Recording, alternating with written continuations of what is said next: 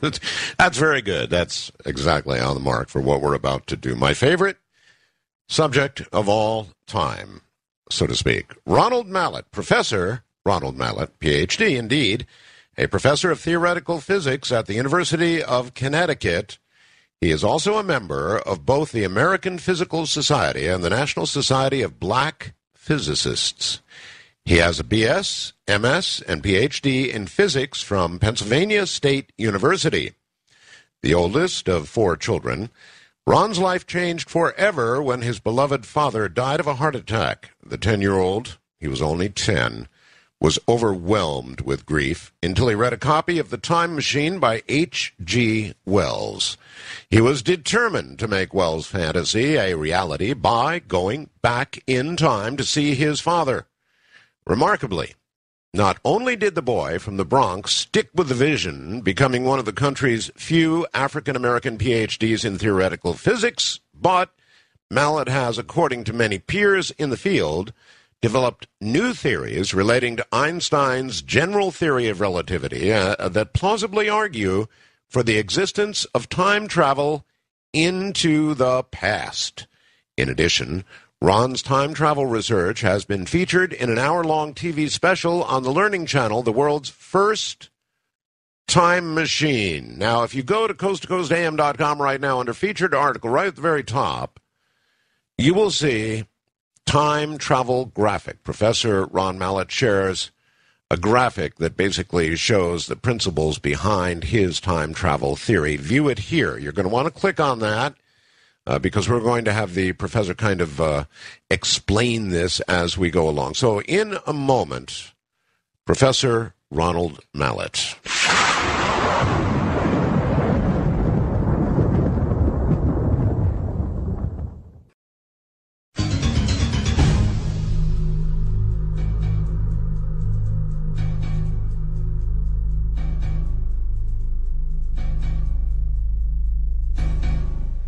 Professor Ronald Mallett, welcome to the program. Thank you, Art.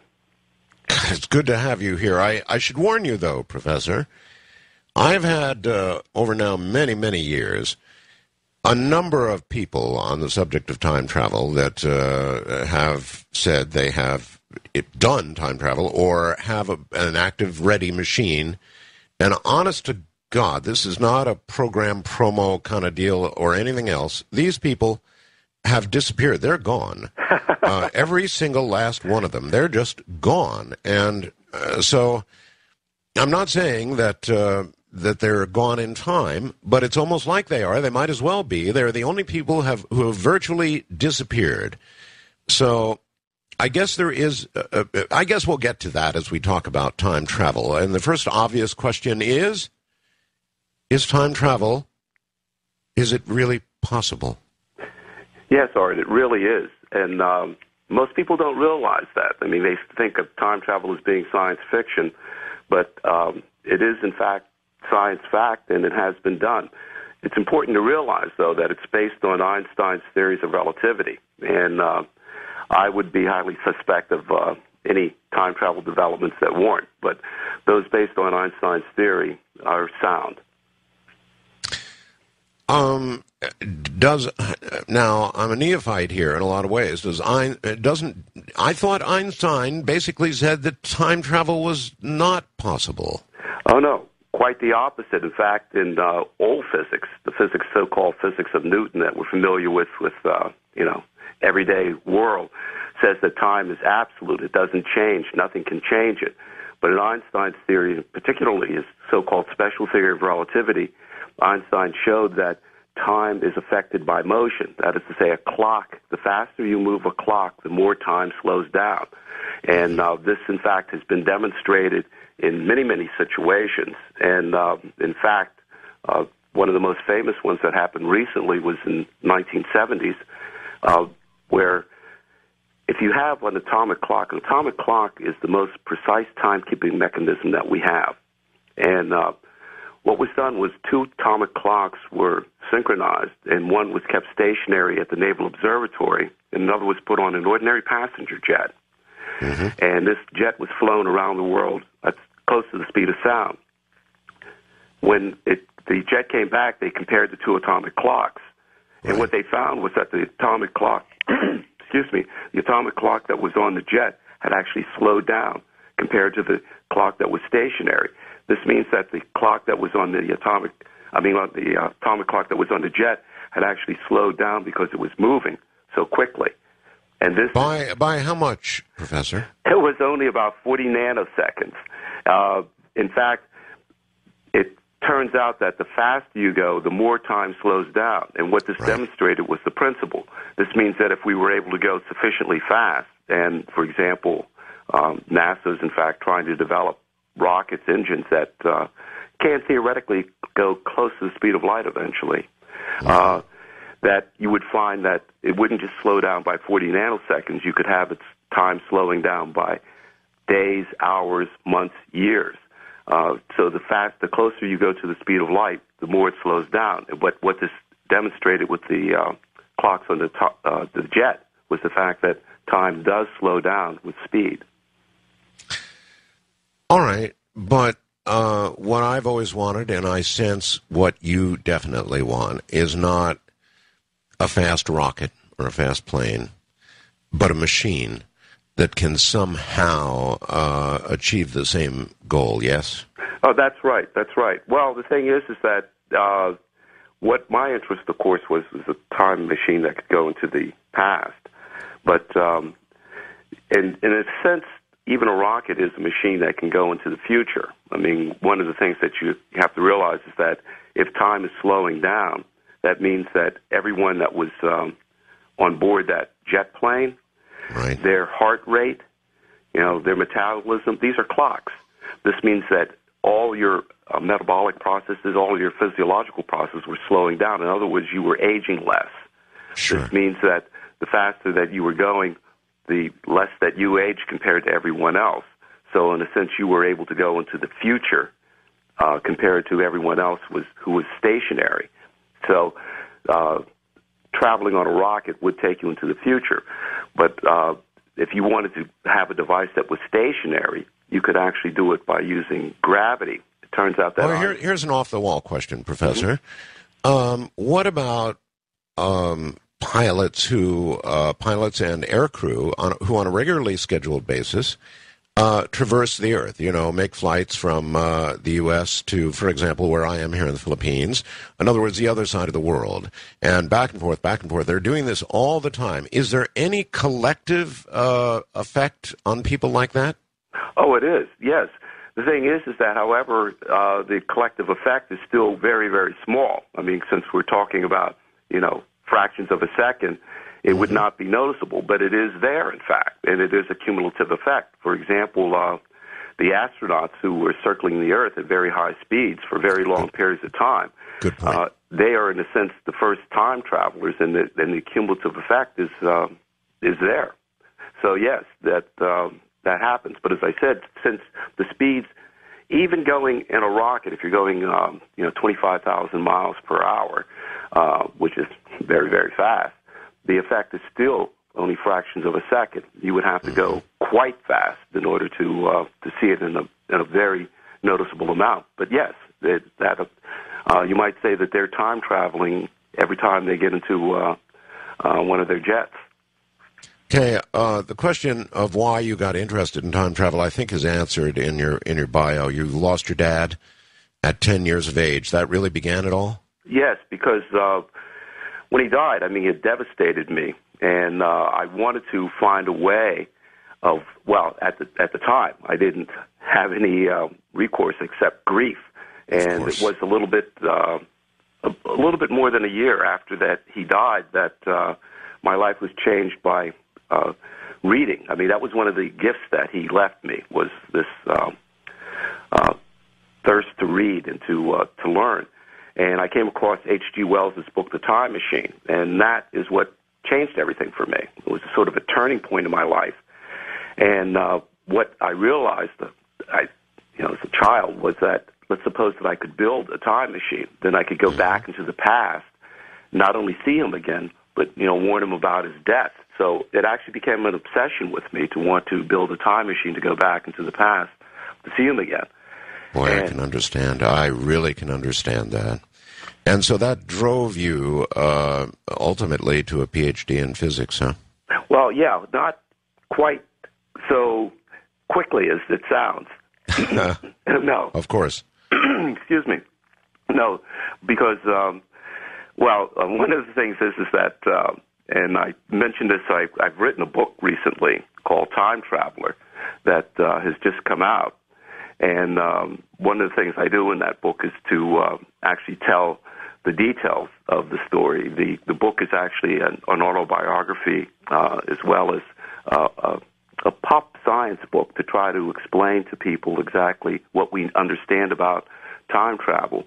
And the road was complicated and not quite that straight. I mean, one of the things is that I didn't have anyone to guide me. And when I had this notion of building a time machine, I was astute enough even as a child to realize that since people saw me in a rather depressed state, that I better keep this notion of building a time machine a secret because they might seriously wonder what was happening to me. And I would imagine through a great deal of your early career, it would have to have been kept secret. That's right. And the thing that gave me courage that it wasn't a crazy notion was the fact that a few years after I came across H.G. Wells's book, I came across a popular science book on Einstein. And when I read the book, this was my first encounter with the great genius. I read that Einstein, in fact, said that time could be changed and it could be affected by motion. And I thought, wow, this is wonderful. This means that since time is something that can be changed, then there is a possibility that time travel is possible, and what H.G. Wells was saying could happen. And so, once again, I kept it to myself, but I wanted to learn more and more about what this Einstein said. But even though I knew he was a physicist, my father was a television repairman, and my notion was to somehow maybe use electronics as a way of doing it. So my original direction was to actually consider electrical engineering rather than physics. And so I and the other thing is that, it's funny, but physics, as it was taught at the time that I was taking it in my high school, was taught by a rather person who wasn't particularly inspired teacher. And so I didn't feel particularly inspired to go into physics. That may sound really surprising, but that was so.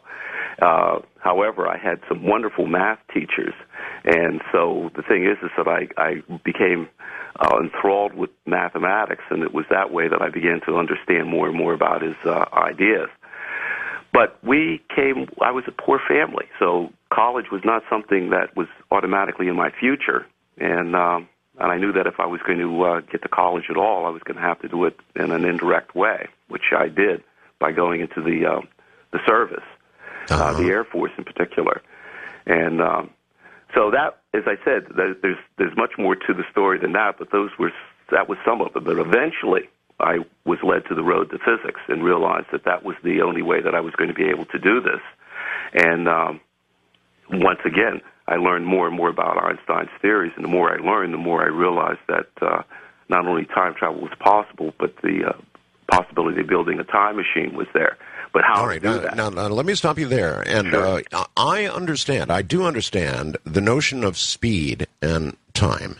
Right. I've got that. But then what I don't understand is how a machine could even conceivably be possible. Because, of course, with the machine, you don't have the kind of motion we're talking about, whether it be a jet aircraft or something even close to the speed of light. You don't have any of that. All you've got is a machine. So obviously there's something very much that I don't understand, and I'm sitting here looking at your graphic right now on the Coast website. So could you explain to me sort of basically, maybe so that the majority of us can understand, without the motion that we're talking about, how can you possibly imagine a machine that would accomplish it? Right. Very, very good point. And to do that, you have to go to Einstein's second theory. What most people don't realize, when they hear of Einstein's theory of relativity, they think of it as one theory. Einstein had actually developed two theories. The first theory, as you were pointing out, actually has to do with speed and time. That's the special theory of relativity. His second theory was called the general theory of relativity, and it has to do with gravity. And in that theory, Einstein said that gravity can slow down time also.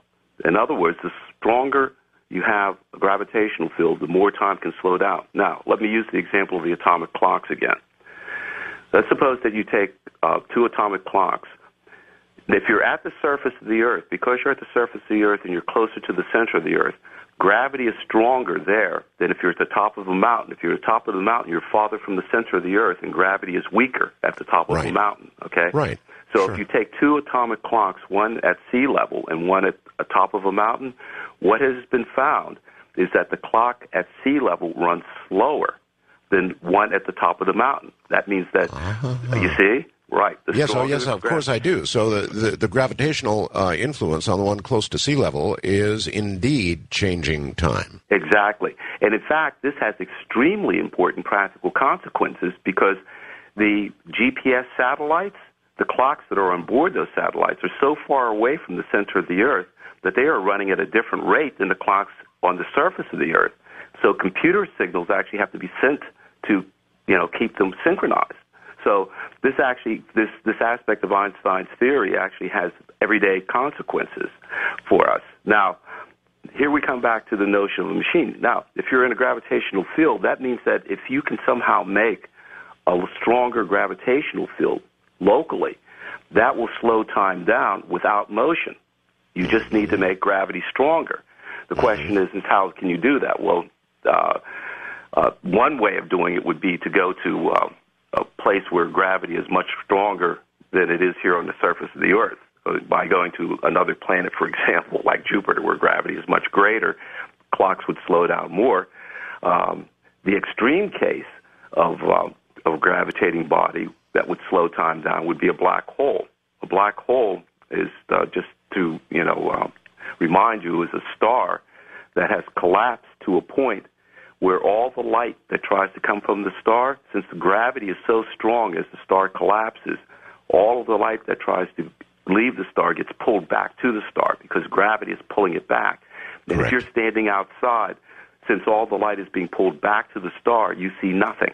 That's what you mean by a black hole. If you can't see anything, then it's a black hole there. Now, it turns out that, as I pointed out, since gravity can slow time down, if you were to take a clock or yourself close to a black hole, time would slow down so much that you could be near the black hole for, let's say, just a few hours, but yet hundreds of years could be passing everywhere else. So if you didn't go too close to the black hole, if you got near it but didn't go inside of it, you could come back away from the black hole and find out that you had only aged maybe a few hours, but yet 100 years had passed everywhere else.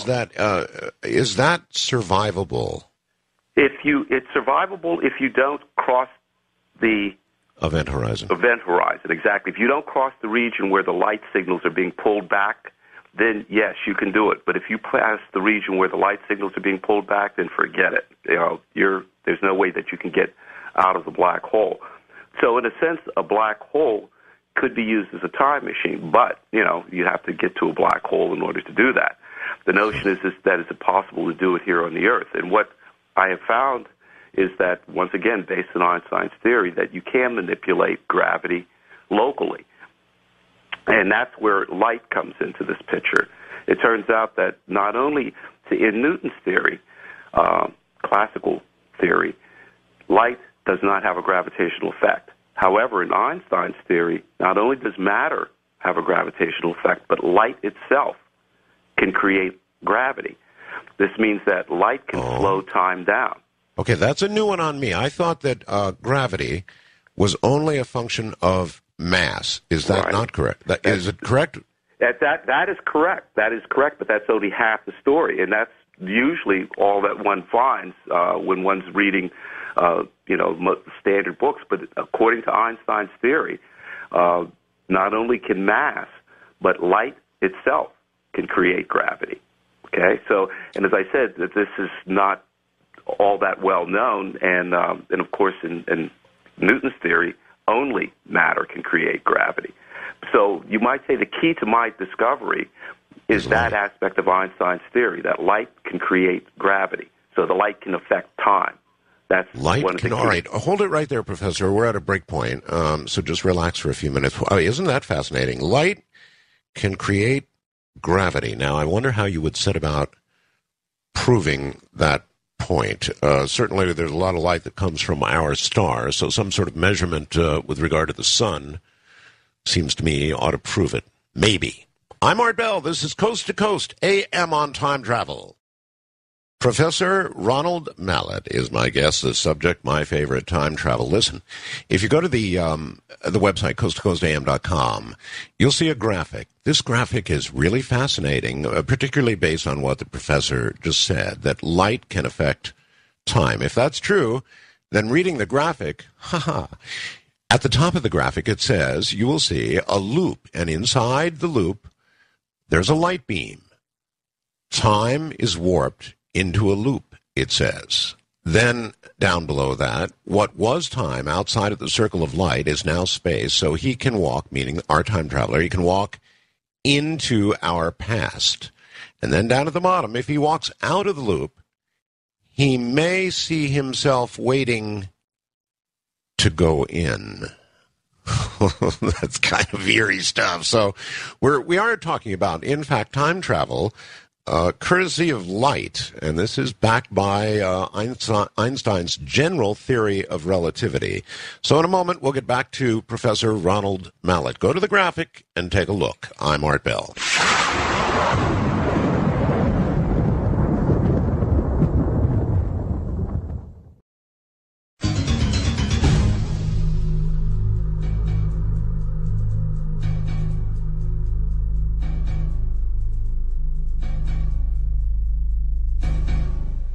Well, all right, Professor. Let's see. Where were we? We were talking about light, and you were saying that light can affect time. Is there any way to prove that? Right. Well, there is, in fact, and this is one of the things that I mentioned in my my book, Time Traveler, is the fact that you can, because of the fact that since light has energy, and remember the famous equals MC square? Uh-huh. That means that you can consider that if light has energy, it has almost like a mass sort of equivalent. And since mass can create gravity, then the energy of light, even though light doesn't have mass, it can create gravity too. And you could do, if you have a strong enough light beam, you could actually show that time is slowing down. And what my idea is to actually not use is to use a light beam, but not just simply have it moving in a single direction, but to create a circulating light beam. And you might say, how do you create a circulating light beam, and what does this do? You can actually create it a number of different ways. You could actually set up a series of mirrors and have a light beam. If you think of a square, say, and you have 4 mirrors at each corner of the square, right? Then you could actually have a light beam coming from one of the mirrors, hitting each mirror at each corner, and going around the square. That would create a circulating beam of light. And what this light does is, one of the things that we haven't talked about is what gravity is in Einstein's theory. We think of gravity as being something that is sort of a pull of one object on another. In other words, the sun pulls on the earth, or the earth pulls on us. But what you have to remember in Einstein's theory is that pull of gravity is actually something of an illusion. That in Einstein's theory, gravity is actually a bending of space. That's something we can't see. Now, this is going to take a little bit of explanation for me to make clear what I mean by a bending of space. Let's use an example of, let's say, something like a trampoline. Let's say you have a rubber sheet, a taut rubber sheet. Right. And suppose that you take a bowling ball and you put it on that rubber sheet. Now, think of the rubber sheet as representing empty space. And think of this bowling ball that you're going to put on it as representing something like the sun. Now, if you put the bowling ball on the rubber sheet, it's going to cause the rubber sheet to bend, right? Absolutely, yes. Okay. Now, suppose that you took a little marble and you were to set it on the rubber sheet somewhere, some point away from the bowling ball, what's going to happen?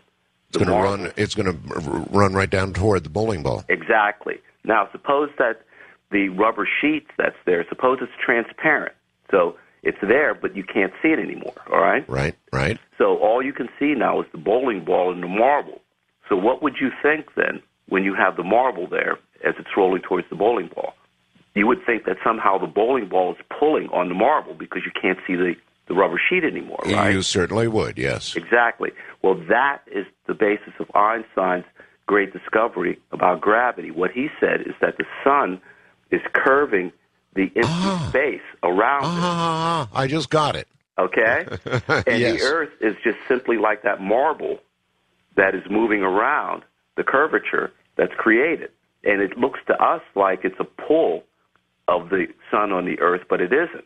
It's actually the sun bending the empty space around it, and the Earth is just moving in that bent space. Got it. You're actually the first person who's been able to explain that to me in a way I can understand. I'm sure a lot of the audience just got it as well. Thank you. But that's the point. The thing is that what matter can do is actually bend space, and light can do the same thing. Light can actually cause space to bend, okay? Now, in Einstein's theory, not only does space get affected, but time gets affected by matter. Now, the bending of time, space and time in Einstein's theory are linked to each other. In other words, whatever you do to space, it affects time. Now, you might say, how does this bending of time look? Well, this bending of time looks to us like what we call the slowing down of a clock. In other words, the way in which we see the bending of time is that a clock slows down. So whenever I was talking about here on the Earth is actually curving the space around it, and we here on the Earth, even though we can't see it, that's what keeps us to the surface of the Earth. We're like the marbles. Right, exactly. And the bending of time that results from that bending of space is the slowing down of the atomic clock. Now, coming once again back to light will also cause space to become bent. But if you have a circulating light beam, like this bouncing of light around the mirrors I was telling you about, this will actually cause a twisting of space. Now, how can you imagine what this twisting of space would look like? Well, imagine that you have a cup of coffee sitting in front of you, okay? Mm-hmm. And think of the coffee in your cup as being empty space. And think of your spoon. Suppose you take your spoon and think of your spoon as being like the circulating light beam, this light beam that's going around from mirror to mirror, okay? Mm-hmm. Now, if you take your spoon and stir your coffee, what happens to your coffee? Your coffee starts swirling around, right, creating a little vortex. That's right. That's what the circulating light beam will do. The circulating light beam will actually cause a stirring of empty space. In other words, a sort of a vortex of space. It's like swirling of water down the drain of your sink. But you can't see it. So you might say, well, if I can't see it, how do I know it's there? Well, in the case of the coffee, if you put a little sugar cube into the coffee, all right, as the coffee's swirling around, it'll move the sugar cube around, right? Yes, of course. In the case of the empty space, what I have proposed is that if you take a little particle that's called a neutron, okay, this is a subatomic particle. It's part of the atom. And if you stick it in the empty space, it turns out that this neutron will actually get twisted around in the empty space. So you'll be able to see that the space is being twisted by looking at what happens to the neutron, a neutron, if you put it into space, as the circulating light is going around. Mm-hmm. So you would actually be able to see the motion that you were desiring. Exactly. Now, once again, remember what I said about space and time being linked in Einstein's theory. Whatever happens to space happens to time. And what my calculations showed, once again, anchored in Einstein's theory, is that not only does space get twisted, but eventually, if you cause the twisting to be strong enough, time will get twisted into a loop as well. Now, what does this mean? Unconsciously, all of us are moving along a timeline, a straight line from the past to the present to the future. In other words, to give you an example, suppose that you took a piece of paper and you put a straight line on the piece of paper. And on the line, this line is going to represent time.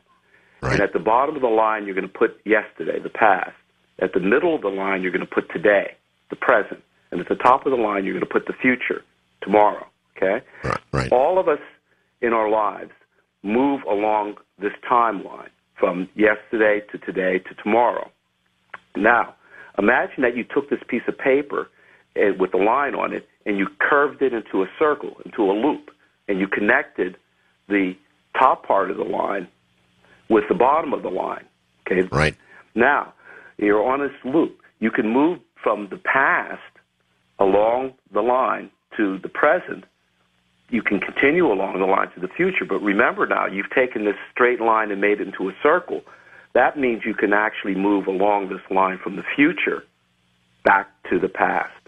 Got it. So by twisting space into a loop, you can actually travel back into the past. And that's the core of my discovery, that two parts of my discovery, that circulating light will cause a twisting of space and ultimately a twisting of time. And along that twist of time, you could go back into the past. Wow. All right. In your graphic, that's really fascinating. In your graphic, you suggest that you might well, as you walk out of this, see yourself waiting to go in. Now, wouldn't that be a classic immediate paradox? It would appear, but it isn't. One of the things that you have to realize is that once you turn the device on, you've created new conditions. And this is what allows you to go back into the past, is the fact that you're doing this. And one of the ways, but it's complicated in the sense that you now have a new situation that you've created. And right. Oh, you have a new situation is correct. So I said paradox. Now, what I'm wondering is, it seems impossible to us that two of us could exist in the same space at the same time, and it's almost as though one of the two would have to cease to exist, or you suggest no. So what would the condition be as you walked out? Would you see each other, or would that be impossible, even though you're both there? No, you would see each other. You would see each other. Right, and you have to realize that you're not the same. One is the older version of you. You are not identical, okay? You're actually seeing... So number one, you're not the same person. You're actually a different person. You're an older person. So the person that you would be seeing coming out of the machine would be an older version of yourself. And you would be seeing, as you were coming out of the machine, a younger version of yourself. And you're not occupying the same space. You're actually at the same time, but you're actually occupying two different, regions of space.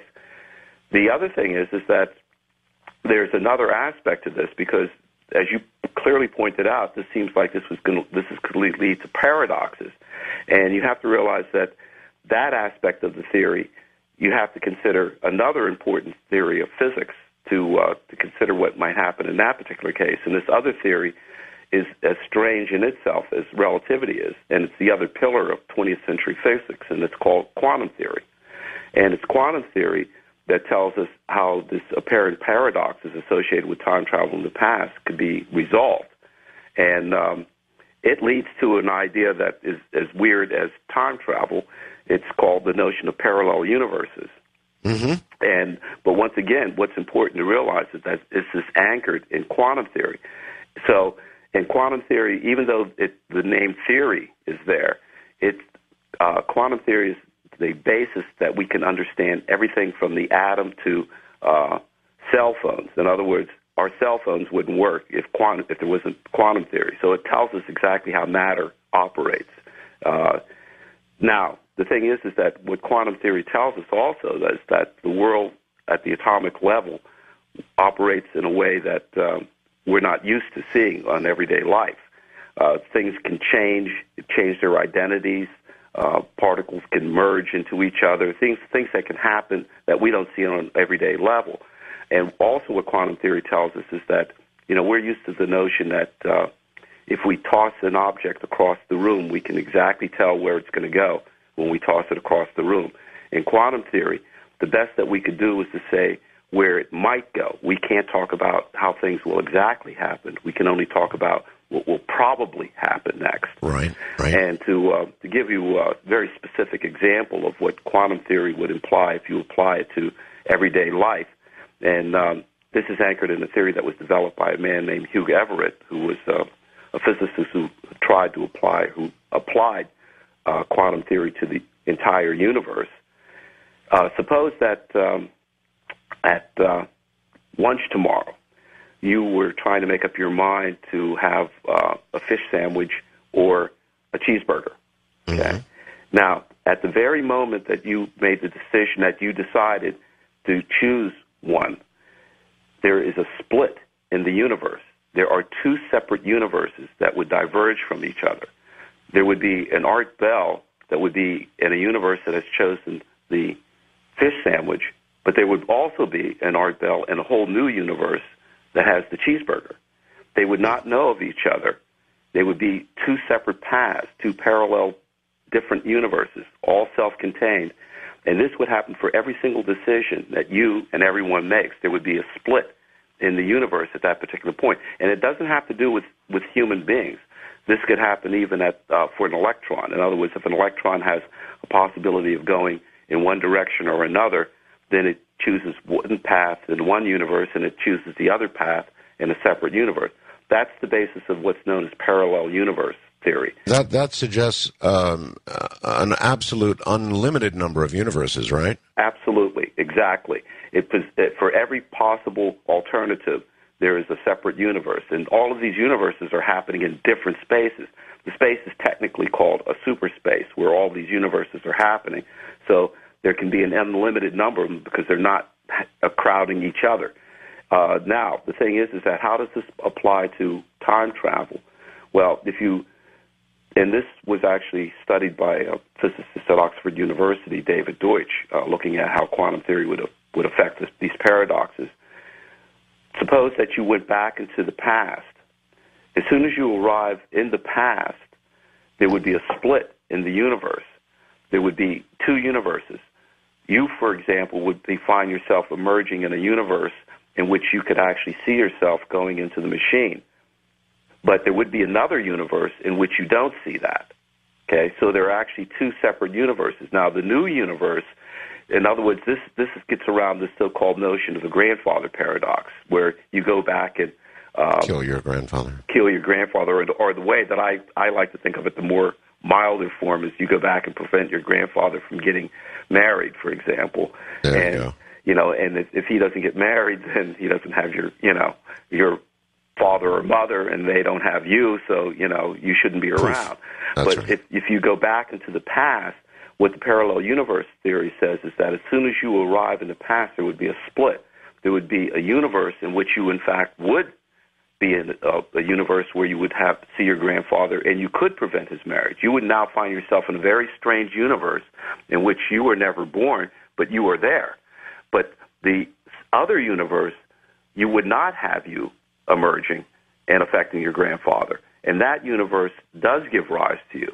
The notion here is that you can go back into the past and change the past, but the past you change is not the past that you came from. The past you change is not the past you came from. That's right. So from that moment of change forward, everything would be different.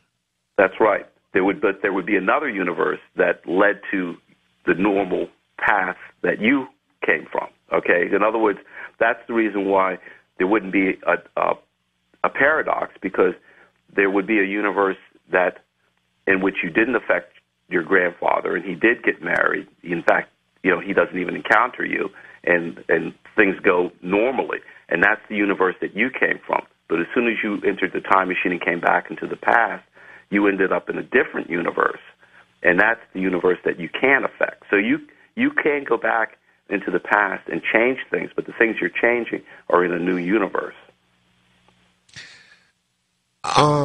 There's this butterfly effect thing. Now, if you create a change, you're in another universe in which events unfold in a possibly a completely different way Now, maybe the change that you make has some large effect on the unfolding of events in this new universe, or maybe it does not. Is that correct? That's right. I mean, it's more likely that it will.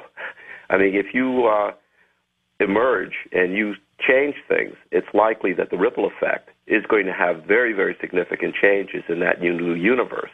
Really? Yes, because every little thing that you do it can lead to a change that it can be extremely dramatic. My God, we're already at another break point. This time is just flying by. All right, Professor, hold tight.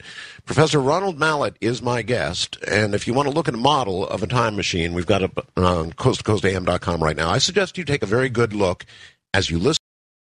I'm not sure I believe in time either as a straight, unbendable, unchangeable line that simply goes from the past to the present that we chug along in toward the future. I don't believe it's that single line.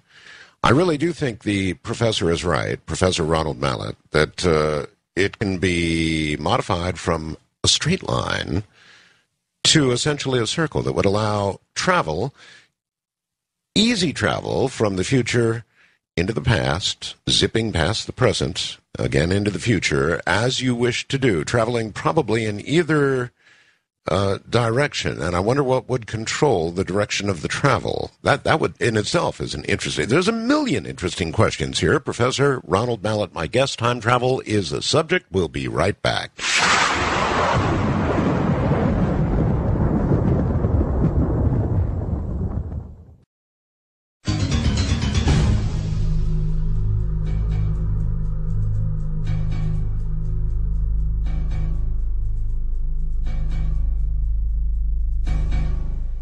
Once again, Professor Ronald Mallett.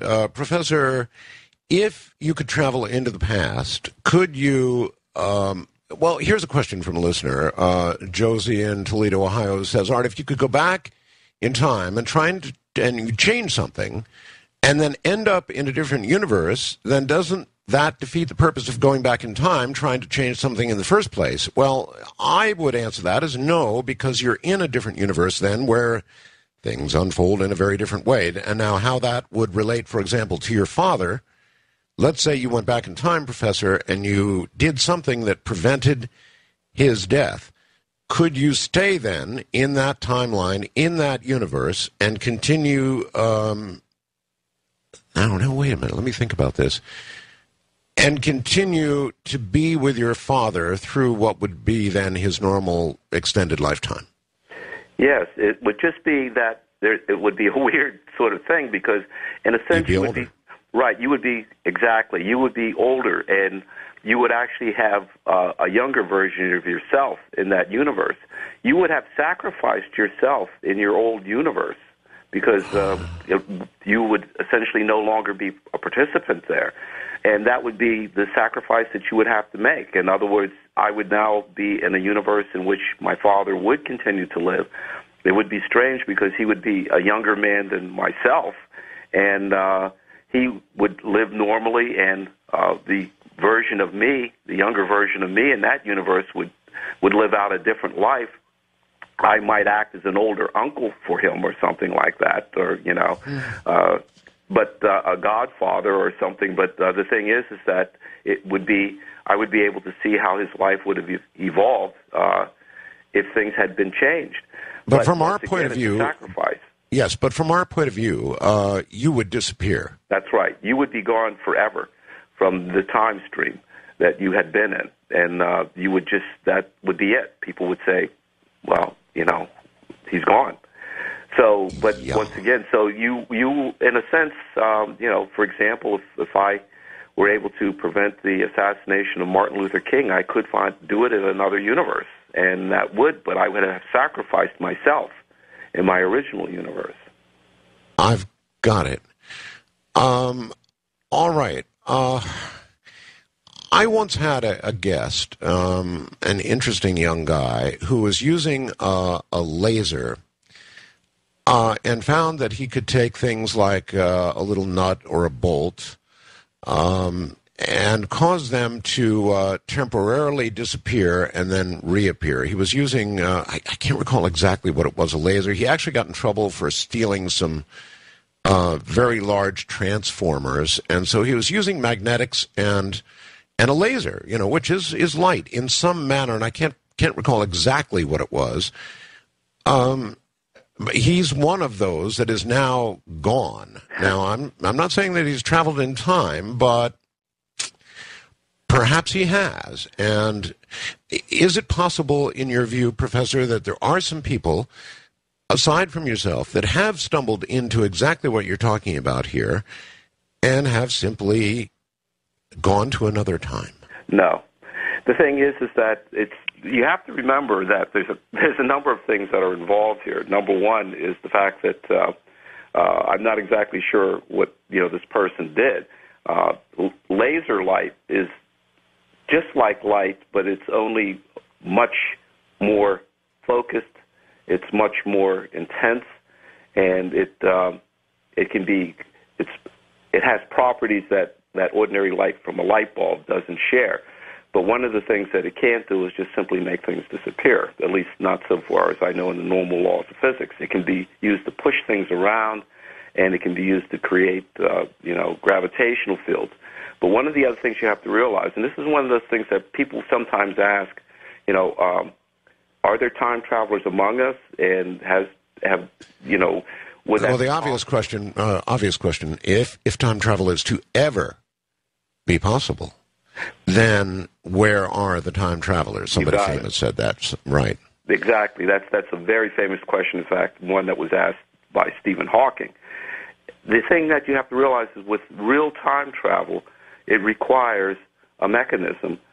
Then if you turn, for example, the sort of system that I was talking about, the circulating light beam, suppose I turned it on today. Yes. And I left it on for, let's say, 10 years.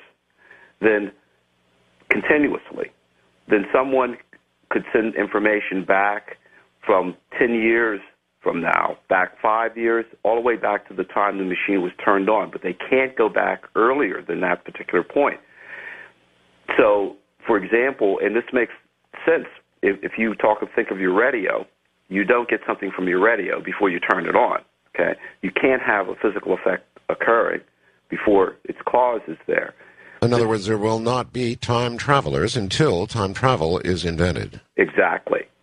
So that's the answer to that question. The answer to that question is that the reason why we have not been inundated with time travelers is that the first time machine has not, in fact, been invented. To the best of our knowledge. To the best of our knowledge, exactly. The thing is that it is possible that it has been developed on other worlds. That's distinctly a possibility. I believe that life is out there in other civilizations. That's distinct from the notion that they may have visited us. But, Professor, if you had a time machine, if you went back to prior to your father's death, you, just kind of like early in your career, you couldn't really talk about it, could you? Well, you mean if I went back to, oh, yes. You mean, well, that's an interesting point. What would I do? I mean, once I was there, what issues? I mean, that brings up a whole host of other things that, how much would I want to become involved in that world once I got there? That's something that I would have to decide, after really careful consideration, because there are these ethical questions about... Could you make a choice, Professor? Could you stay in the past and have your life there, or could you also, could you choose to return? Could you return? No. Once you are in that new universe, you cannot return to the old universe. You are in that universe forever. And if you use the machine again, you would end up in a new universe. So in a sense, you would be parallel universe hopping as well as time traveling. Now, I have to say that, remember, you've got this notion of parallel universes is just one possible alternative that's based in the physics of quantum mechanics. There are other possibilities that one has to consider as far as time travel is concerned, because, you have to realize that all that we really have for ourselves is the present moment, the moment that we're in. The future is not something that has happened. So suppose that you receive some sort of information from somewhere today. Let's say that the information said, Art, I don't think it's going to be a good idea for you to take a drive tomorrow. That's all the information you got, okay?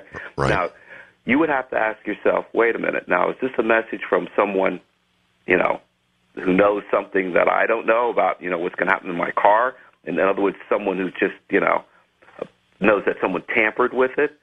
Or is this information coming from the future in which someone knows that something's going to happen to me if I take that drive? Or is someone, playing a joke on me? So there's a fundamental uncertainty that you have in that information that you've received. Yes. Where is it coming from? Now, you have to make a decision and act on it or not act on it. That's always going to be confronting people when time travel occurs. When they get the information, they're going to have to decide, is this information from my universe or parallel universe? But you're telling me it's a one-way ticket. That's right. Okay, a one-way ticket. So that in itself would create a very, very difficult decision, Professor. Let's say that you built the machine that you have pictured here, that you actually managed to build it. How much hesitation would you have in in going in and taking a shot? None. None? None. Excuse me. That's quite all right. No, the thing is that I would have no hesitation at all because of the thing. It's, there's this excitement about knowing more, of exploring the unknown.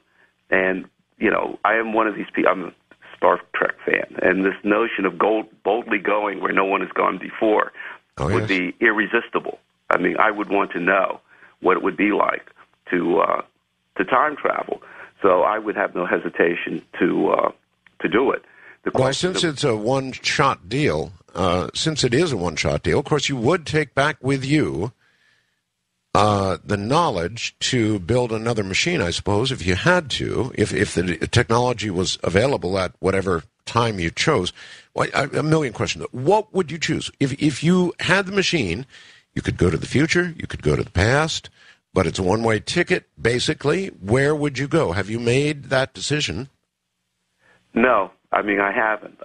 For me, right at this particular point, it's just to see that my equations would, in fact, lead to these effects and to actually do it. It's right. The notion of the sweetness of the technology, of knowing, that we have understood some really fundamental new aspect about the physical world. That's the thing that would motivate me to do it. This question of what to do with it is actually a very important ethical consideration because, the notion of time travel leads to the notion of time travel abuses.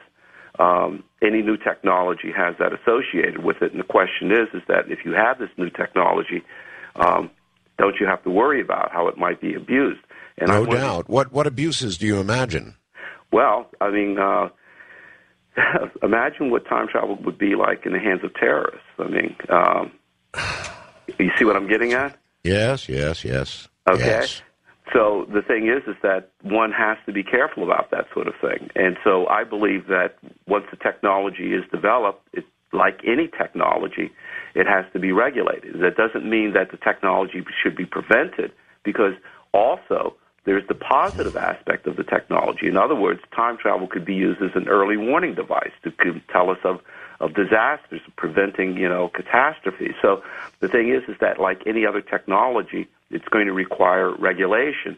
And there will have to be sort of a time travel commission that would oversee the ethics of using the machine, the considerations that would be involved, and of monitoring possible abuses.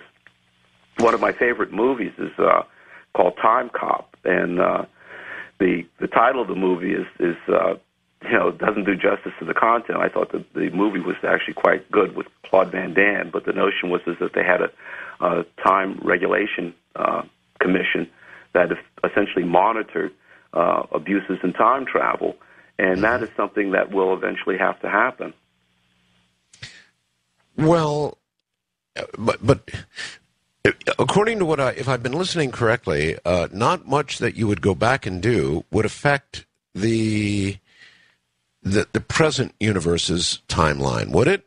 Well, see, that's what I was getting at. In other words, if you think of time travel and think of the notion of that all you have is the present moment, then that means you really can have the possibility of affecting the future. Now, it sounds weird in the sense that, what happened to that future out there? Did it just simply disappear?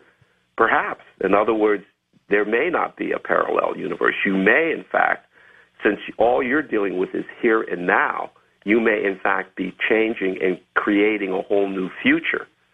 And there is no other future except for the future that you have evolved from this particular point.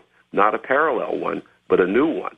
So it all depends on whether this parallel universe theory is correct or not. Exactly. And that's something that we won't know until we begin time traveling. Well, there wouldn't be any danger in time travel as long as we've got infinite parallel universes. But if time travel would only allow us to tamper with what we're living in now, then all of those ethical questions would be gigantic. Exactly. And the thing that you have to realize is that, see, one of the aspects of Einstein's theory is that we think we are all in sync and in the same, marching along at the same time stream because we're all moving at about the same speed and we all find ourselves in about a gravitational field that's about the same strength. But as soon as we start moving very, very quickly or find ourselves in gravitational fields that are very different, our time stream separates from everyone else. So we are conscious of what a future would have been like. But once we arrive at a particular point in the past, that past becomes our present. And for everyone else, there's no future that has happened yet. We are the only one who knew about a potential future that could have happened. And so we could change. There's a possibility that we really could change. Professor, how much money would you need to construct what you have pictured for us here? How much money would that take? I'm not sure. The thing is that what we're doing is in stages. I'm a theoretical physicist, by the way, and I developed the basic equations, and I'm working with a collaborator who's an experimental physicist. He's an expert in lasers.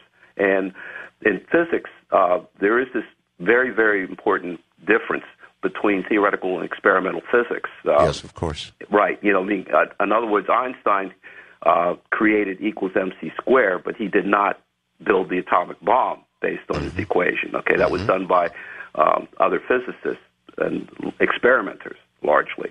And the same thing is the case here. I've developed the basic equations, but I have an experimental collaborator who's an expert in lasers who's working with me to put my notion into a design for. So you're telling me he has actually begun experimental work based on your equations? No. The thing is that he's begun design. What is holding us up is funding. That's the other thing that the public doesn't realize is that this is. Well, that's why I asked about money. Exactly. We don't know how much. To get started, what we need to actually, one of the things we have to do is to show that the circulating light is going to cause a twisting of space. If we don't see that, then there's no point in going on. That's going to cost at least $250,000 to begin. Specifically. That's not okay. Well, that's not much. And if you $250,000, if you can show that, then the rest of it is probably going to work. Is that fair? Exactly. That's precisely it. Because the space twisting is what drives the time twisting, but it requires more energy. But first, you have to see the space twisting. That's the precursor. That would tell you that it will. It's the basic. Professor, how much energy do you imagine this would take? Because when I look at this, it doesn't look like it would take the kind of energy that most theoretical physicists talk about, and I've interviewed a number of them on the subject of time travel, and a lot of them say, yes, we think it's possible, but it would take more energy than we're really capable of producing right now on Earth, period. Well, the thing is that this would require, the space twisting part doesn't require as much energy. The equations show that two things have to happen. You need intensity And you also have to talk about how small the region of space is that you're dealing with. The smaller the region of space, the less energy you need. That's why in what we're doing, we're talking about information in subatomic particles. If you talk about sufficiently space, then not as much energy is going to be needed. If you talk about trying to do it with human beings, an enormous amount of energy is going to be needed. All right. No, let's back up and talk about something as small as a nut or a bolt or something small. Right. Probably then we would need, the estimate, trillions of watts of energy now. You might say that's power. That you might say, wait a minute, that's huge. But it turns out that there are lasers that have energies that are like right the energy in the sun.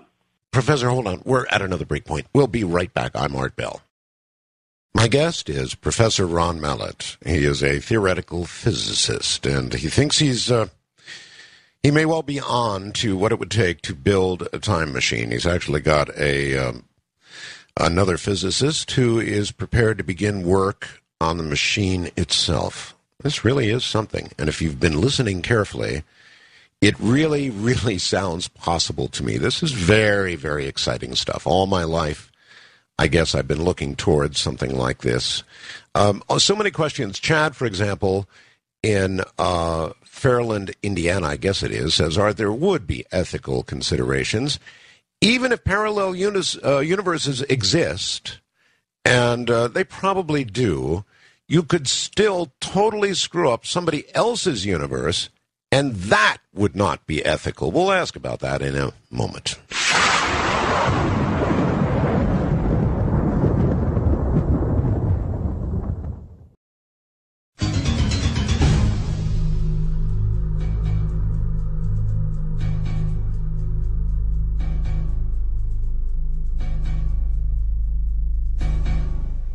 All right, Professor, welcome back. That's a really good question. Assuming that there are an infinite number of universes, even assuming that, such a machine, if you can build it, would, in fact, even if it didn't screw up our current universe, it might screw up somebody else's universe, and that in itself would be an ethical dilemma of some sort, wouldn't it?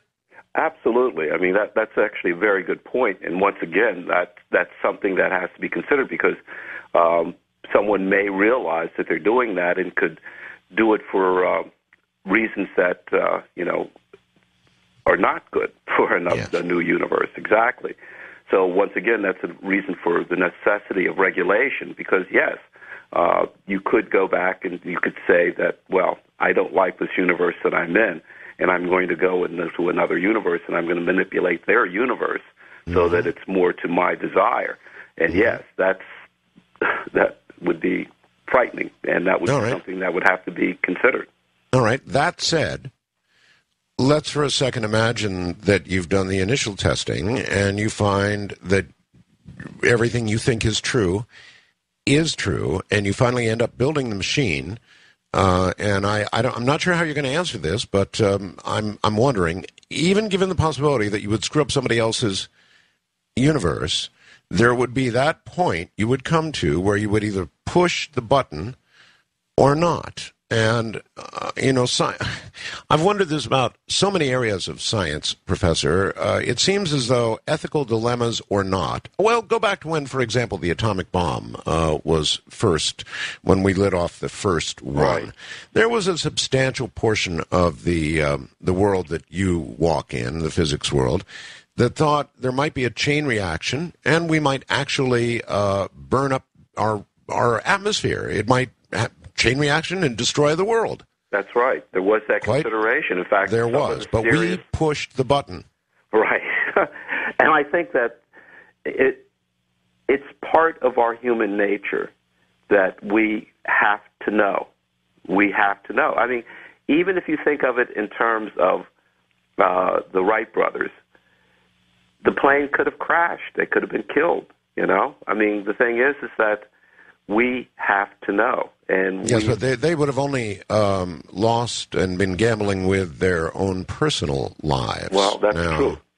That's true. I mean, the thing is that, at least from my standpoint, the notion of trying to to send a subatomic particle back, or a piece of information back within my laboratory, I wouldn't feel as though I was going to be annihilating or destroying someone else's world. But so, that is a possibility.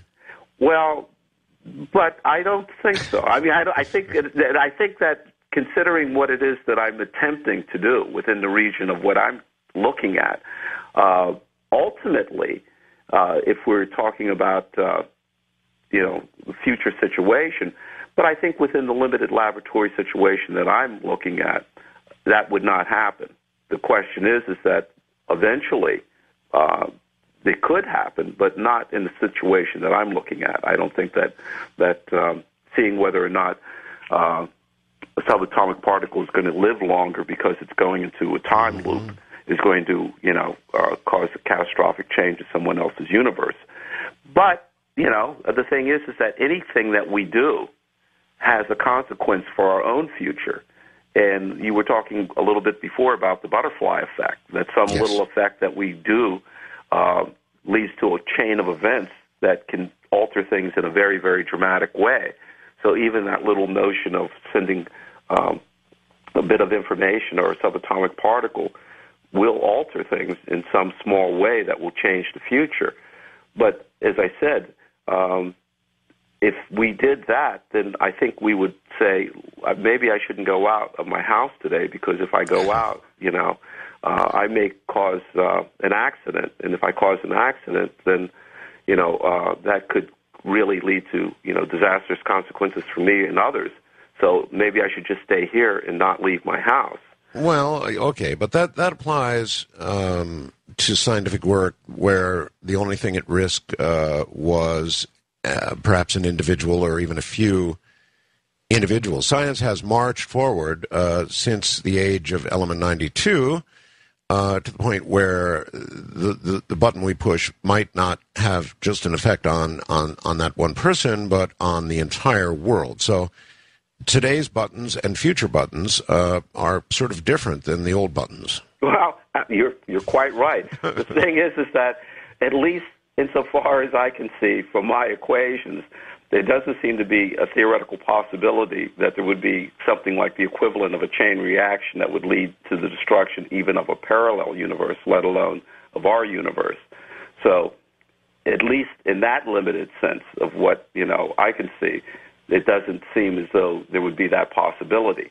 There was that possibility because, there was the notion of fusion reaction that would be ignited by a fission reaction that could led to, but most of the scientists didn't believe that was so. There were a small group that did, but even in my case, there isn't that equivalent here. That is to say that it doesn't seem in the equations to say that, well, there is this possibility that if I do this, it's going to, alter all of reality as we know it. Okay, well, you've written a book, Professor, simply called Time Travel. Now, has it been out long enough for your colleagues, for other theoretical physicists to have reviewed it? And if so, what kind of feedback have you received? Right. Well, my book, thank you for mentioning my book, Time Traveler. In fact, Time Traveler is the name of the book. And the subtitle of it is The Scientist's Personal Mission to Make Time Travel a Reality. So that gives you an idea of what the content of the book is. But Time Traveler is it's just coming out. I mean, this week is when its official release date, and it will be available this week in all bookstores, and it can be ordered on Amazon.com. So it's just getting out there. And all right. Even at that, though, Professor, I'm sure that at some earlier stage, before you went to publication, you must have handed this to a few other colleagues somewhere or another and said, read this and tell me what you think. Yes. And if you would like, I can actually tell you some of their comments. I mean, please. Yes, please. Okay. I mean, the thing is that one of the things I want to point out about the book is that this book, Time Traveler, is not your standard popular science book. It's actually an autobiography, and which talks about my journey, and then it also discusses the different possibilities of time travel. Not just my theory, but the theory of the possibilities of time travel using wormholes and cosmic strings, and as well as the theory of black holes and everything. But the book is basically a story, an autobiography with the science in it. So a lot of the comments actually have to do with that. So you have to realize that one of the things I was trying to do, for example, Christine Larson is professor of physics and astronomy at Central Connecticut State University, said that she thought that the book was a powerful text that paints the scientist as first and foremost a human being in a way that few other scientific autobiographies have imagined. The science enthusiast who comes to this work will be fascinated by Mallett's groundbreaking research into time travel and will come away with an unexpected understanding of his struggles against prejudice, both societal and scientific. So, you hadn't mentioned it, but I am African American, and that has actually been part of the journey as well. I mean, this story is that broad. And another has that been difficult for you? I mean, in your field, is the fact that you're African American, has that been a difficult path to follow? I thought we were past all that, or are we not? I would like to say so, but unfortunately, one of the major physicists in my field, as I was growing up as a young scientist, who was a Nobel Prize winner, his name is William Shockley, very well known. He actually was co-inventor of the transistor, and he believed specifically that African Americans were inherently inferior intellectually. This is a Nobel Prize winner in our time. So you get my drift. This is a physicist, okay? So and imagine my hearing this. I mean, I remembered hearing him. He was being interviewed at Yale. This was back in the late 60s, it was the early 70s, and this is the sort of thing that he was spouting, and this is a Nobel Prize winner. And, this whole notion of the bell curve that's been out recently, which, now young African Americans are, faced with this notion that, why should I go into the sciences? I mean, in other words, they're discouraged. Just the whole notion that they may be intrinsically incapable of achieving great things in the sciences. This is the sort of thing that's put out, and it's put out by people like Shockley. So that's the sort of thing that I had to overcome in a general way. Now, I have to say that in a very personal level, I was very, very lucky. My thesis advisor was a wonderful person at Penn State. My first employer at United Technologies was a wonderful man. And so there have been people in my life who have aided me and who have helped me. But the general atmosphere, for example, just to give you a notion, when I got my PhD in physics in 1973, there were 20,000 PhD physicists in the United States. Of those 20,000, only 79 were African American. I was one of the 79. My God. You see my point? So the whole propagated notion actually has brought about the reality of, I guess, telling the African American community that they can't do it. And so it must have, to some degree, worked. In other words, it's kept people out of the field. Exactly. Why bother? And one of the things that has been important for me with this book, Time Traveler, has been to try to, and I've been very, very fortunate to be able to give lectures across the country, and African American groups have invited me as well as the larger community, is to eradicate that notion, to encourage young people that African American, that they are capable of achieving great things in sciences, and there is no limit. And gee, maybe you'd rather go into the future where this crap has ended. Well, that's the thing that I'm hoping that I feel like I am doing is by changing the present. I'm hoping to be able to alter one of the possible futures, and it's sometimes very, very discouraging. it's not easy. I mean, the heroes that are always put up within the African American community, and they are heroes, are athletes, and entertainers, and that's fine. But our society is a highly technological society, and I believe that it should be contributed to by everyone, women, minorities. I mean, everyone needs to contribute to this increasingly sophisticated civilization. And I think that the only thing that inhibits people is the barriers that they put up to themselves, but they sometimes allow society to tell them what they can't do. And that's one of the things that I want to fight. And that's one of the things that I try to point out in my book, too. If you actually got this machine built, and you had a working model, Professor, would you turn it over to the world, or would you, given the opportunity, walk in and disappear? I would actually turn it over to the world. I'm one of these people who actually believe that we can be responsible for ourselves if we're given, the chance. I would not just simply disappear. I want to be someone who makes a difference in our society, and I believe that time travel could allow us to control our destiny in a way that previously we had not been able to.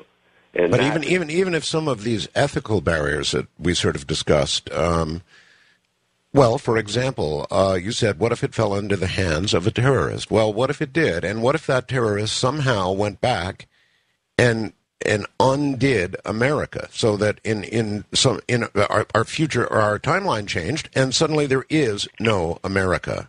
I mean, that's a very, very serious consideration. Oh, that's a very serious consideration. But the thing is that blocking time travel research in a free society is not going to block time travel research in a totalitarian society. Sure. Scientific knowledge is not just the province of free societies, and by our not allowing ourselves to be aware of and have some control of the situation could lead to the disastrous consequences anyway. Yeah, that's true. So there'd be a time travel gap, and the other guys, the bad guys, would get it, and there would go America anyway. So we would have to, there'd be a time travel race. Once any part of what you theorize is correct was proven, there would be a race, wouldn't there? That's exactly so. That's exactly so. Have you had any interest? Well, of course, it's early because the book's not out, and here you are on national radio. The book is out. I mean, it's out. Or just coming out. But my ultimate point was, have you had any interest, for example, from DARPA, from any government agencies? And if you haven't, I bet you will. I have already. Oh, you have? Oh, yeah. I actually mentioned that in the book. Yes, and it's been an uncomfortable situation because I don't mind having, in fact, I need the support of the government, but there's different branches of the government, for instance, the National Science Foundation and NASA, and that's fine. But I really will not, I don't want to have this used as a military, tool. And so I have avoided accepted funding that could come from DARPA, and I have actually been approached with that. And the thing is that I have avoided that. I have also avoided funding that has come from other sources that aren't military, in which they want to put cap top secret. In other words, I have been approached by people who have said, we'll give you as much funds as you need. And I know that they had the funds and they were serious. But they said, we want you now no longer to talk about your research. And I said, no, I will not do that. I believe in open research, and I believe in sharing my results with society. And in fact, this book, Time Traveler, is that point, to share with the society the fruits of what not only I have done, but other physicists. How hard did you have to think about that offer before you said no? A fraction of a second, not even that. But the thing is that it's hard. Amazing. Because the thing is that, one would think... It's money. It's money. But I believe that we will, and in fact, we have, the University of Connecticut has a foundation. The money wouldn't come directly to me. It goes to this foundation. And an account has, in fact, been opened by the type of person that I want. This individual is he's an investor, but he is also a composer. And he has said, there's no strings, here's some money, and I just want to know how the work is going. All right, hold tight, Professor. We will be right back. This is Coast to Coast AM. If alternative radio gets any better than this, I don't know how. My guest is Professor Ron Mallett. The subject is time travel, and his book is Time Traveler. Now, it's just about to hit the stands, as it were, and Amazon.com and all the rest of the normal places will, if they don't now have it, shortly will. It's certainly something you're going to want to read. It's a book about the man, I guess the journey, and maybe the machine. He's got some very serious theories on how time travel actually might be achieved. And if you don't have questions after listening to all of this, well, you haven't been listening. Back in a moment with Professor Mallett.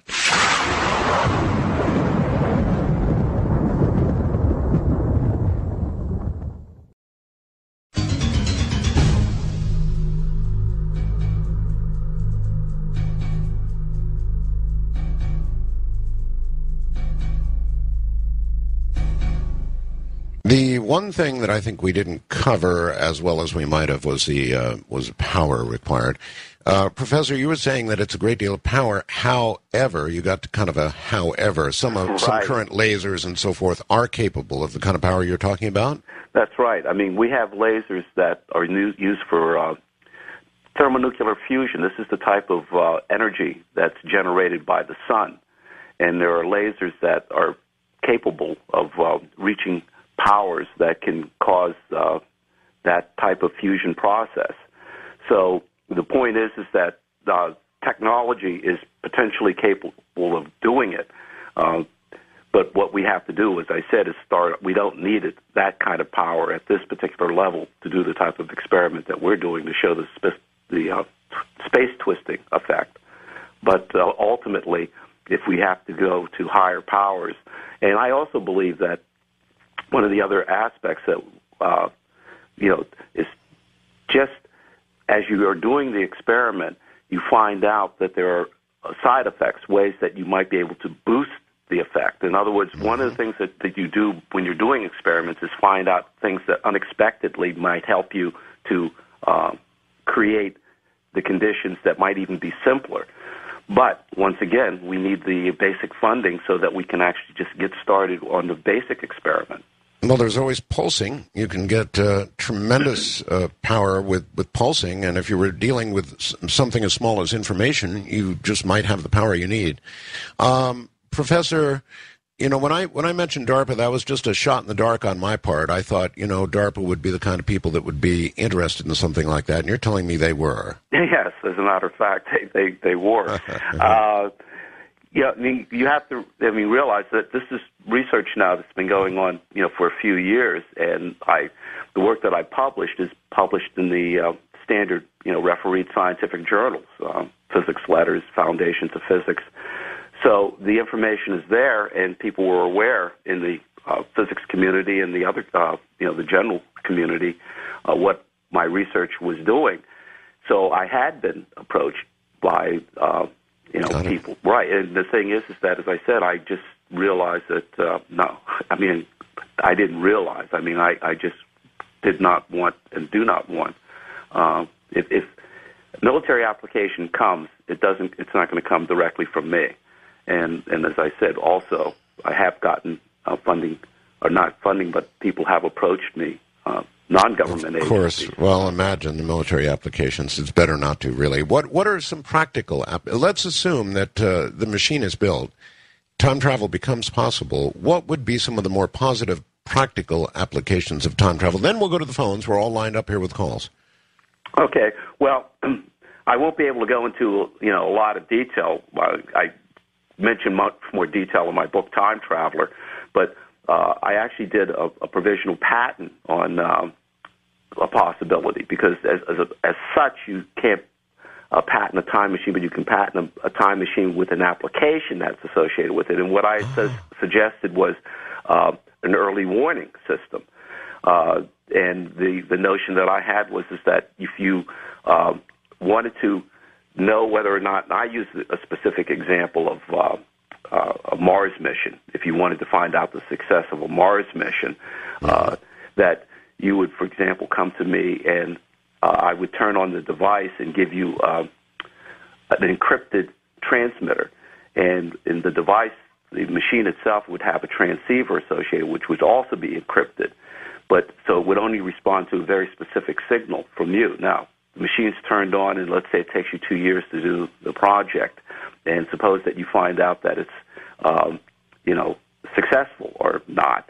You send a signal to the machine that's there in the future, 2 years from now. It transmits the signal back to today and tells you the consequences of that. And that would save you manpower, material, to know now. And one of the things that had motivated me about that notion was the tragic Columbia disaster. Yes. I mean, just think how wonderful it would have been to have known that that disaster was going to occur and then to have not have it occur. Do the O-ring research, and I can imagine then that would be extended, and there would be big money involved. For example, let's say I was a multi-billionaire and I was contemplating launching some giant business venture.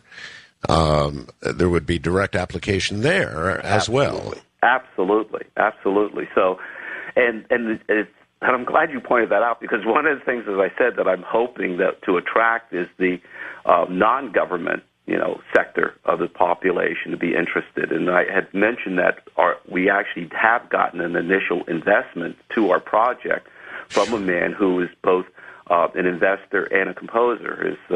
And I know he doesn't mind mentioning him because he's mentioned in the book. But his father is a very famous composer, was a music arranger for Henry Mancini, and he has said all that he's interested in is he's excited about the possibility, and he just wants to be a part of it, and that's the sort of funding that I want to accept. And as I said, that funding does not come to me. That's another important thing to mention, is the fact that it goes to a foundation that dispenses the money as we need it for our research. So this is not something that's, that I can use to go to Acapulco or something like that. All right. I have absolutely dominated your time, so let me turn it over to the callers. There are many, many of them. Chris in Illinois, you're on the air with Professor Mallett. Yes, my question, you mentioned the black hole and how the gravity, for time travel. Well, it stems back to a show they had a week and a half ago where they had an astronomer and an astrobiologist on there, I believe he was. And he said that many black holes were created all the time in the upper atmosphere by something colliding, and that scientists were trying to create many black holes, but they disintegrated very quickly. If they could create one and be able to sustain it, would that be a plausible idea to do that and make it rotate around? Yeah. Very interesting question. Right. The problem is that the notion of being able to create these, I mean, that is very, if you could theoretically create them and could control them and you could get down to that region, and you pointed out, and it's a very important point, that they would have to also be rotating black holes in order to do that. Then you might be able to do that. The question is that would you be able to create them? We don't know that they're being actually created in the upper atmosphere. We haven't seen any evidence of them being created anywhere at this point. But the thing is that if one could create them and one could harness them, then one might be able to use them for that particular purpose. But you have to realize that these black holes, these so-called mini black holes that you're talking about, they were predicted by Stephen Hawking. They radiate, so they're not stable. They actually evaporate. So you would have to find a way of actually stabilizing them. And that, according to Hawking's theory, that by their very nature, they don't want to be stable. They actually want to disintegrate. So, Professor, this is a good question for you. They are on the verge, I think, perhaps at CERN, of creating a black hole. Now, how much, if any, danger is there in the creation of a black hole? There's a lot of danger. I mean, for one thing, if you create a black hole wants to pull things into it. Now, the type of black hole they're talking about presumably would be one of these Hawking microscopic black holes, which radiate energy out.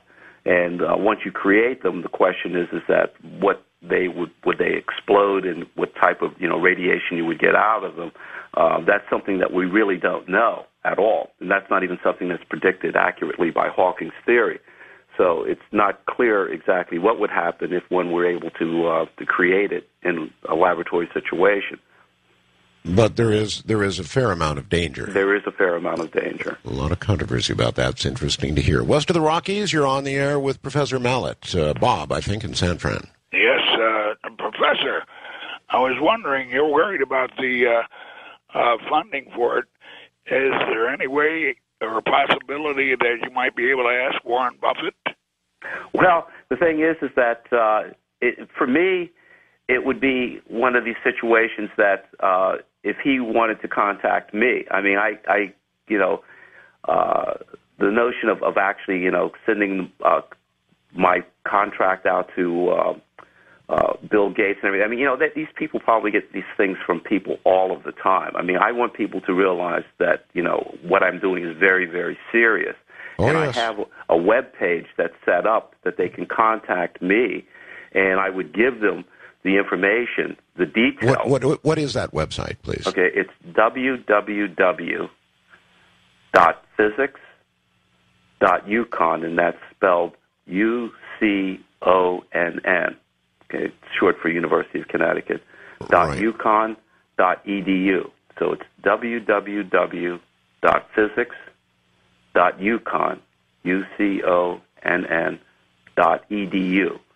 And that webpage I've had it designed by a professional web designer who's done a beautiful job of it, and it talks about not only my work in detail, it talks about the funding, and also it talks about my book as well. And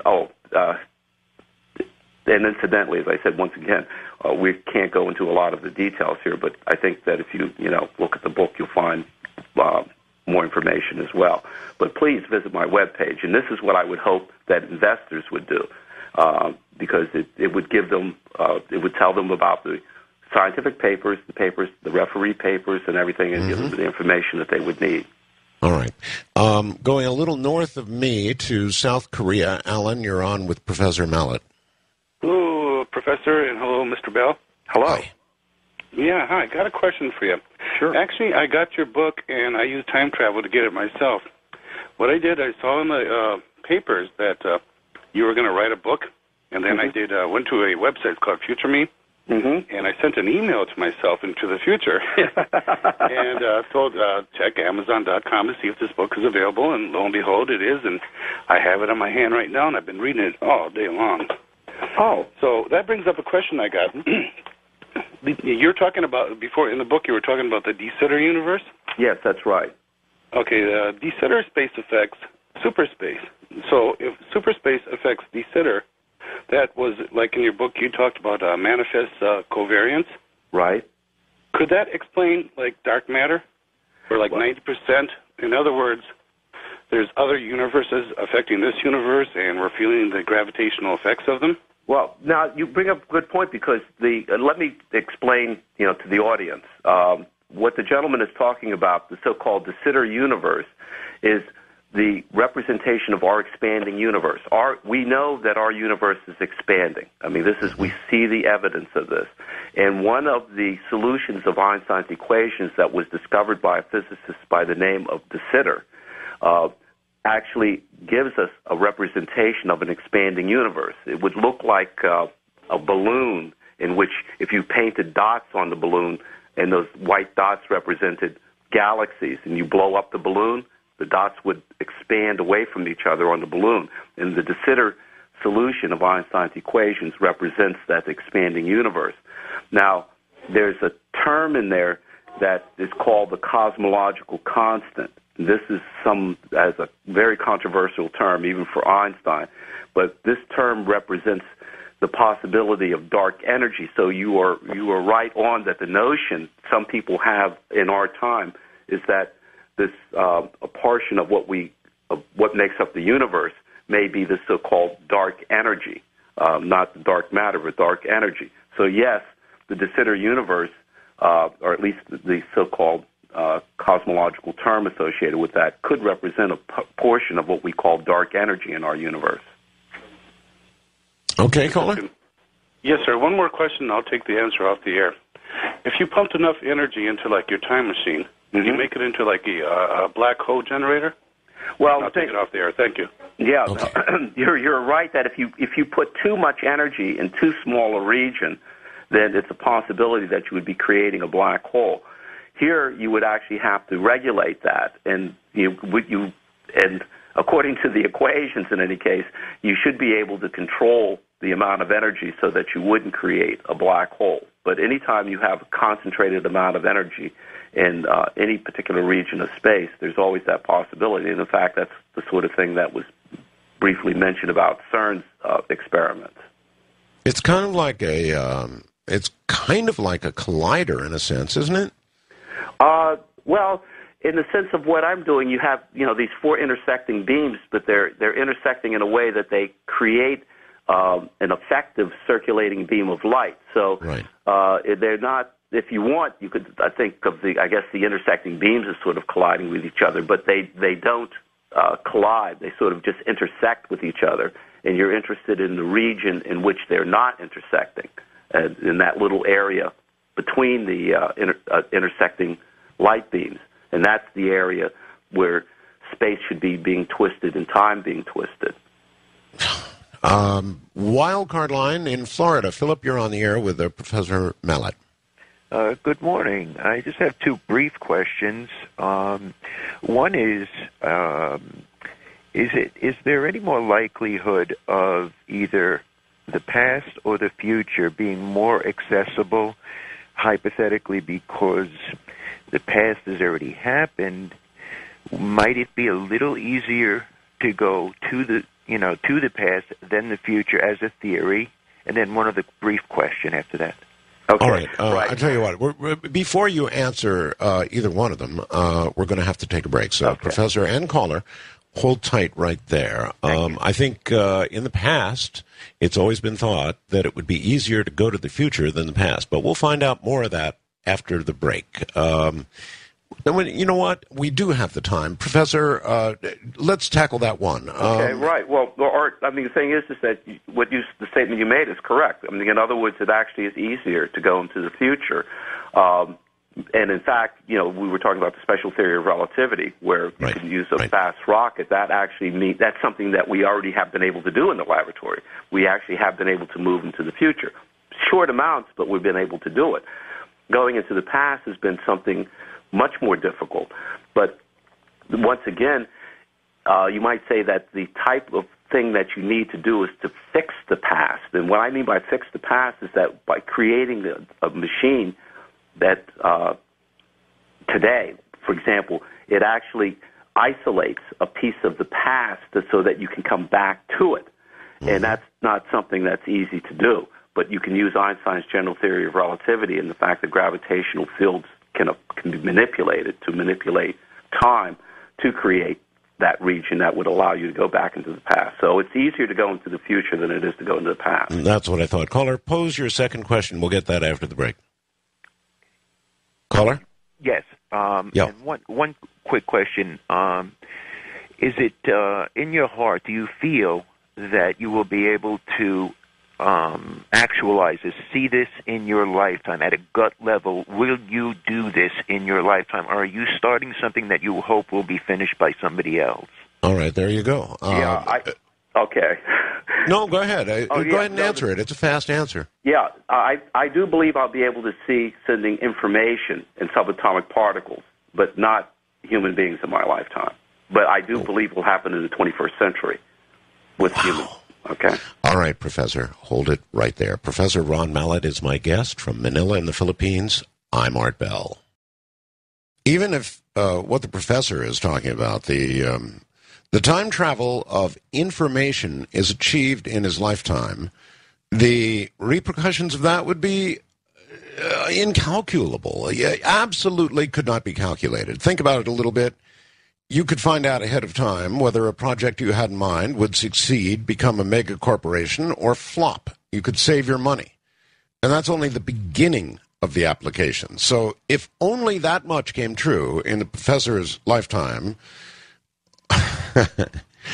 he'd own the world, wouldn't he?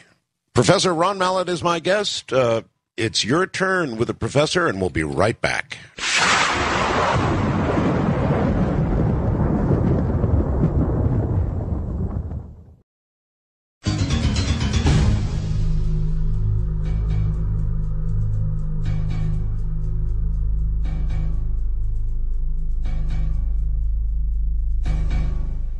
Once again, Professor Ron Mallett. Professor, actually, I had heard of your work some years ago, and I tried to get you on the air some years ago, and I guess it was premature, and you weren't ready for it. I wonder if you recall the overture. Yes, I do, as a matter of fact, and I appreciated it. It's just that I was in the midst of writing, doing the research actually on the second half of the work, because the first half we had been involved with showing the space twisting, and I was still trying to demonstrate the time twisting, and which I have now succeeded, and it's been published. And also I was working on this book, which I had wanted to have a chance to reach the public. One thing I'd like to mention, I'm kind of proud of, is that Publishers Weekly mentions that the book is for the general public and aspiring young scientists. So I do hope that the general public does become interested in reading it. How young is this signed? How young are you now? How young am I now? I'm 61 years old. You're 61. Oh, you have me beat by a year. So how about that? So when you say you're going to achieve perhaps information transfer in time in your lifetime, that's going to be in the next couple of decades, eh? You got it. All right. Back to the lines we go. Tony on the wildcard line in Cleveland, Ohio. You're on the air with Professor Mallett. Hey, Professor Mallett. I'm going to make this quick. Actually, I was just wondering, with your theory of traveling to alternate universes in time, how would you deal with the fact that when you get there that there's two of you and, you couldn't use your Social Security number, you wouldn't have an ID, wouldn't be able to get a job, how would you deal with that? I mean, because there can't be two duplicate Social Security numbers and everything, you know what I'm saying? A practical and interesting question, actually.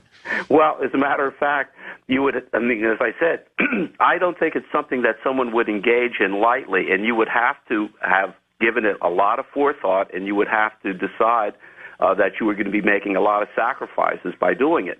But for me, as I said, if I were to do it, it would be for not something light. It would be for the reason that I mentioned, to try to prevent an assassination of someone like, Martin Luther King, or to see my father or something. And I would be willing to sacrifice and take the chance that in the new universe I would have to see how I would have to fend for myself. But yes, someone who is doing that, it is not something that you would engage in routinely because, yes, your entire life would be altered and you would have to live with those consequences. So I couldn't agree with you more. Professor, would there theoretically be a way to calibrate it carefully enough so that you could pick the time? Oh yes, I mean you could actually pick the time that you're going back, but because you're moving in space as well as moving in time, and so you can actually calibrate. As I said, if you turn the device on for 10 years, you could decide whether you want to come back 2 years, 5 years, 8 years, up to 10 years. So yes, that can be done. Got it. East of the Rockies, Joan in Washington, D.C. You're on the air with the professor. Hello. Okay, Art, just want to say one thing before I ask the question. My deceased husband was an engineer at Raytheon, and I found a card among his papers that said he was a little card that said that he was present at the Apollo 11 moon landing. Just wanted to let you know and let the audience know. Wow. Okay. Yeah, that's a wow. Go ahead. Yeah. Now my question is, everybody has been saying that time has been just go whizzing by lately. The 1 year has been going, and there's another year. We just had Christmas. Now it's here again. Mm-hmm. And do you think that time could have been manipulated or can be manipulated, the atomic clocks, to make time go faster? No. Well, the thing I'll let you answer, Professor, but I have my own answer for that. Right. The thing is that what you're talking about is psychological time, and Yes. I mean it's known that our just the pace of our life. I mean, you remember when, and all of us have had this effect. When you were a child, a day seems like forever, and as an adult, it seems like a minute. I mean, the thing is that it's the amount of activity. It's also physiological. I mean, when I say psychological, it's also physiological, but it has to do with what is going on and the amount of what's happening to us in our life. That psychological time is not the same thing as the time of physics that I'm talking about, which is not a time that is affected by our psychological behavior. It's a time that governs us. And it's something that passes for all of us, independent of our psychological feelings. Okay. Well, the way I always heard it explained, Professor, that I really liked is, when you're 3 years old, 1 year represents a third of your life. Now, you're 61, I'm 60, so obviously it represents, a day is just for us. But as you mentioned, when you're 3 years old, a day is just simply forever. So I think that answers why we all feel like time is speeding up as we get older. In fact, in a good sense, it is. Let's go to Charles, I think, in Marietta, Georgia. You're on the air. Hey, Art, I'm a big fan. I just started listening. But anyway, my question is for the professor. I'm just curious, what possible benefit could there be of sharing it with the world? If I mean, in this age of, maybe you addressed this earlier, but I missed the I don't understand why, what's the benefit of sharing this with the world? If obviously you're saying information will be able to be sent in this lifetime, so what happens if Arabs get a hold of this, or I just don't understand the benefit. You say Homeland Security or whatever came to you and said, we'll give you as much money as you want, and you say, no, I want to publish my results to the rest of the world. I don't understand what benefit is there for that. Well, yes, I did, in fact, address this, because the fact that just because we don't share information doesn't mean that the information isn't going to get out there anyway. The thing is that what I feel that is necessary is I'm in a free society, and I believe, to give you a simple example, you very well aware that the airplane that was discovered by the Wrights in 1903 can be used for terrorist activities. So does that mean that when the Wrights had invented it, they should have just simply said, no, we're not going to share this with the public. All we're going to do is to just keep this, a secret with a small group, so that eventually terrorists won't be able to use this. You see what I'm getting at? In other words, you can't do that.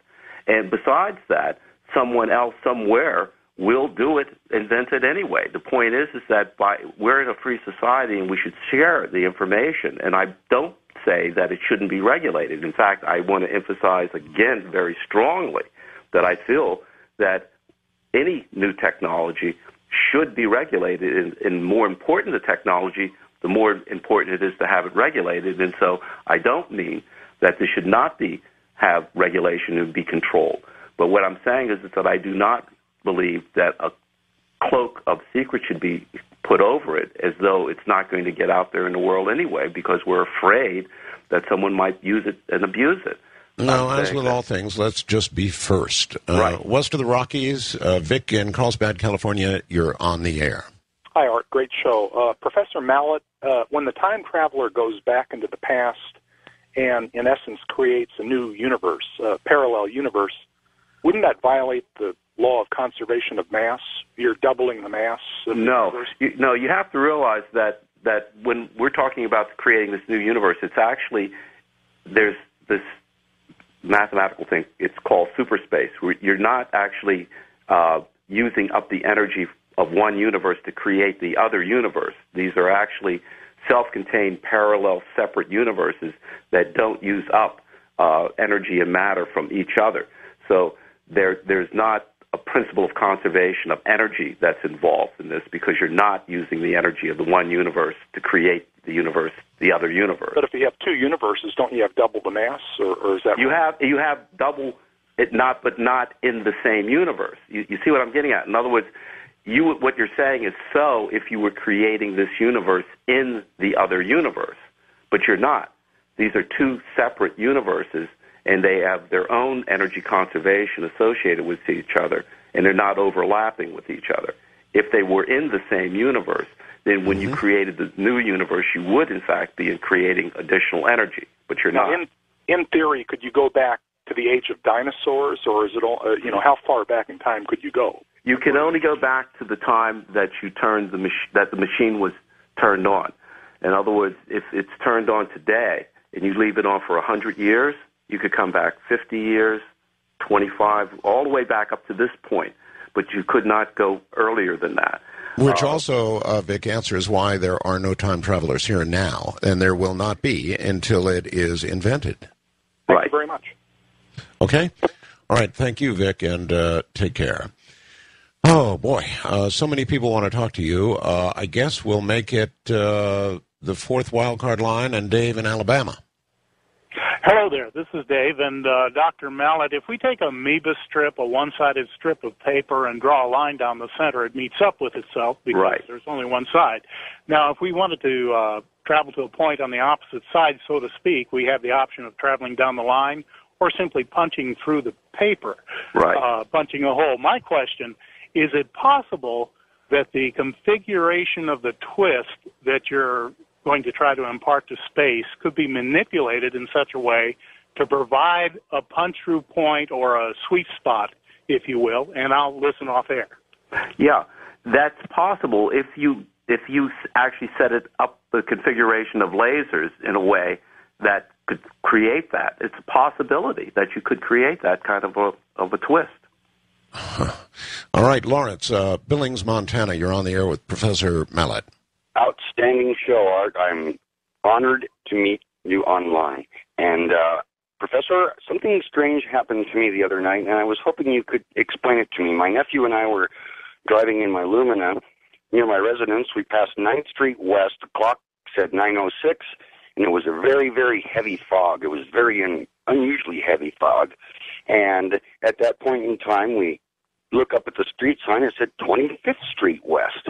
And the clock still said 9:06, as if we went through some kind of temporal time shift. All right. Actually, that's a really interesting question. Professor, is it possible that through some natural quirk, some natural process that we don't understand, forces come together that do occasionally allow either peaks into other times or little time slips that occur for reasons that we don't know?